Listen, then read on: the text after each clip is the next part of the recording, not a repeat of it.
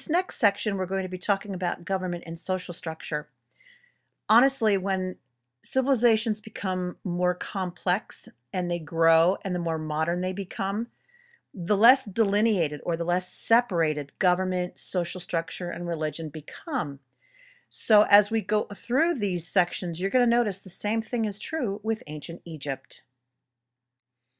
Egyptian society and Egyptian government were a hierarchy, particularly a social hierarchy.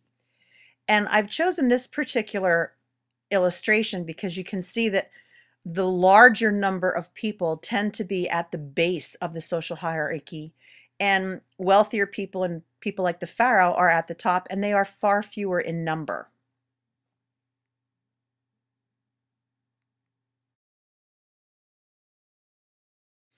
Let's start our lesson on the pharaoh. The pharaoh was the political, the religious, and the economic leader of the Egyptians. He had, as pharaoh, total political power, and his spoken commands became law. So in addition to all of that, he's also the supreme commander for the military. So he had training in all of those things, and they started at a very young age. Religiously, the pharaoh was believed to be a god. He was considered the son of Ra, or the earthly version of Horus, and you saw that in the introduction in the previous podcast. The pyramids were built in Egypt to ensure the pharaoh could reign in the afterlife. So he not only controlled the Egyptians' lives on earth, but he also helped them in the afterlife.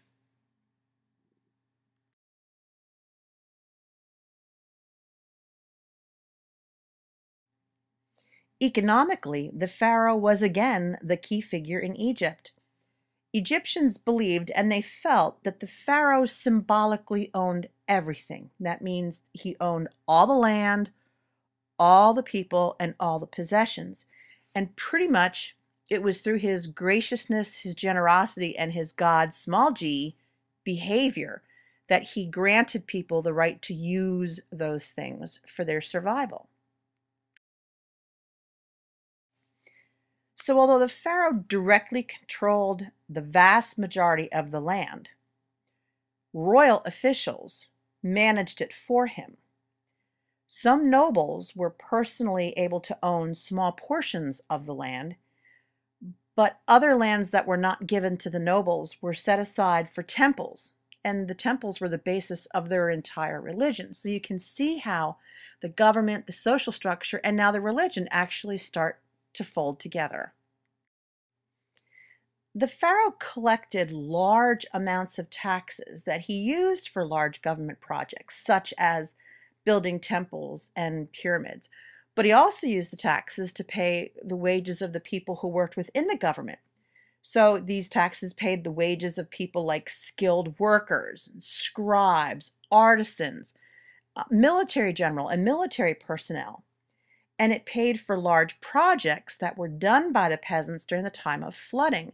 When the lands were flooded, as you can see in the picture on the screen, they couldn't do much of anything else. So the farmers would have been sitting idle. This gave them a chance to kind of give back to their government and serve their pharaoh by donating their time. However, people who paid taxes paid for the projects. These folks just got to donate their time. In the Egyptian kingdom, the vizier, shown at the level on the screen with the arrow, was the second most important official. The viziers were usually picked from the ranks of the scribes and was the pharaoh's most trusted advisor. The vizier often oversaw many of the key functions of government, including those massive building projects, the state libraries, or as they're sometimes known as the state archives, which is where all the important documents are stored, and the state's legal system, which is their court system.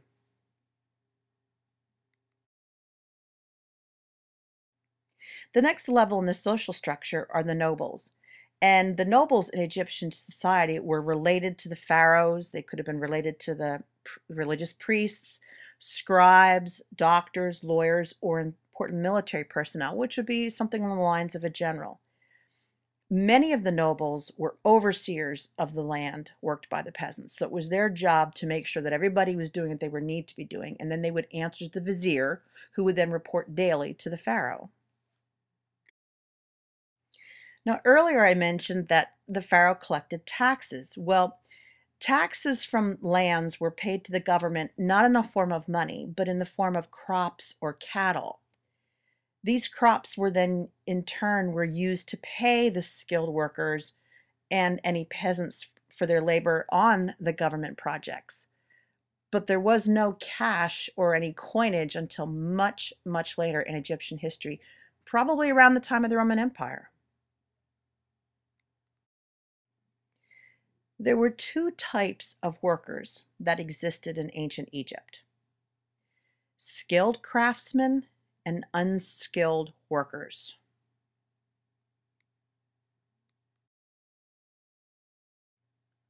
Skilled craftsmen worked year-round, perfecting their crafts. Some examples of skilled craftsmen in Egypt were sculptors, goldsmiths, painters, carpenters, and rock cutters. The rock cutters were the workers who cut those precision blocks, huge blocks of stone, when they did their building projects. The unskilled workers are illustrated in this slide. You can see where the arrow is pointing is where they are in the social structure.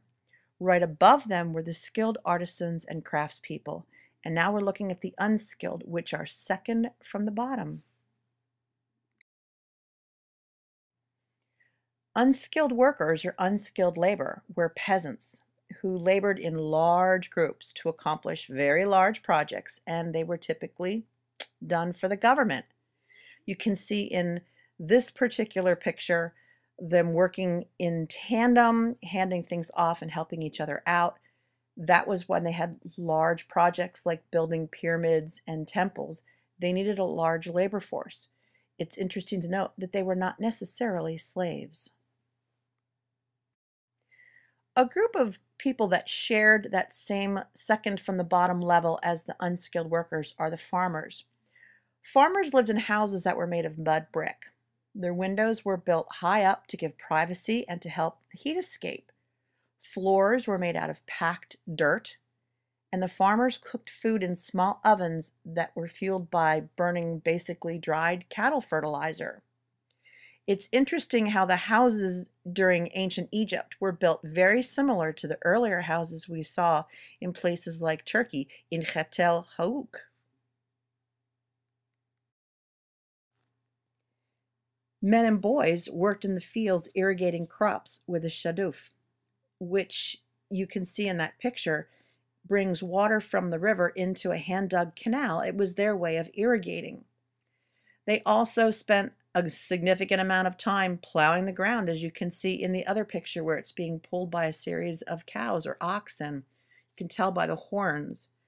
This was not easy labor, definitely not easy labor, and did not make for a long lifespan. The women, on the other hand, baked a lot of bread. Remember, they had a lot of grain that they grew, so they could make that into bread. And then this particular statue shows an Egyptian farming woman preparing the grain to be made into bread. They also were responsible for brewing the beer. Now, Egyptian beer is nothing in terms of the alcohol content the way it is today. Brewing beer guaranteed them a reasonably safe source of drinking liquid. The women also spun thread from the cotton that they grew, which Egypt was known for its cotton. That's why we call them Egyptian cotton sheets today. And then they took those cotton threads and they weaved them into various items that they could use on a daily basis or trade for food or sell.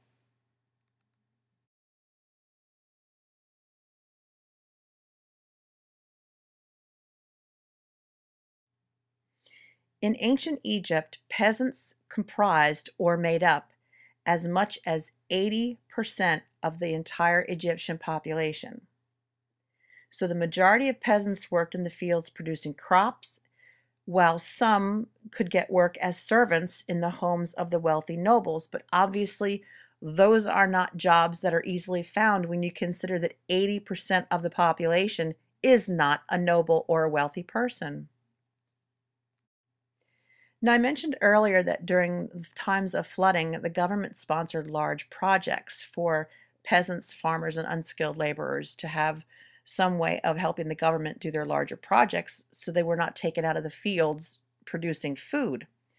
Well, during the flood months of June to September, farmers, peasants, and unskilled workers were called for service to the government. Working for the government was known as corvée duty. Wealthier farmers and those holding official posts could buy their way out of this service, this corvée service. Those who did serve the corvée duty or the work worked on large projects such as temples or perhaps building a pyramid.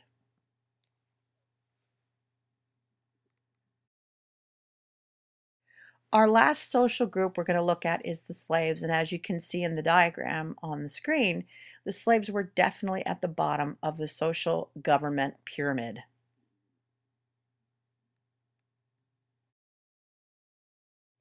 Slaves in ancient Egypt were most commonly prisoners of war, which means the entire army and any of the families or citizens that followed the army were taken prisoner as well. Although the pyramids are often depicted as being built by slaves, there's actually very little historical evidence of this. It was not until the Middle Kingdom that large groups of slaves were present in Egypt. And we know that because there are papyruses that were maintained in their national archives that listed all of their census information. During the Old Kingdom, when the pyramids were actually built, or the oldest ones were built, there is no evidence that Egypt maintained a large population of slaves at all.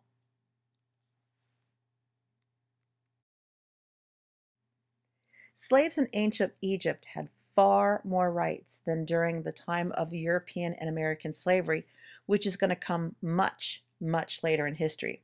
For example, Egyptian slaves could own land.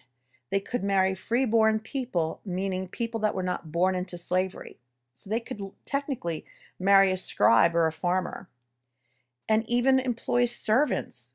So slavery in Egypt did not mean total ownership, which is associated with the later concept of slavery. It was completely different than what we know it to be in our modern day. This pretty much ends our section on this part of social structure and government. Our next podcast will be on law and order, or crime and punishment, which will talk about some of the punishments and some of the crimes that are documented in ancient Egyptian papyruses.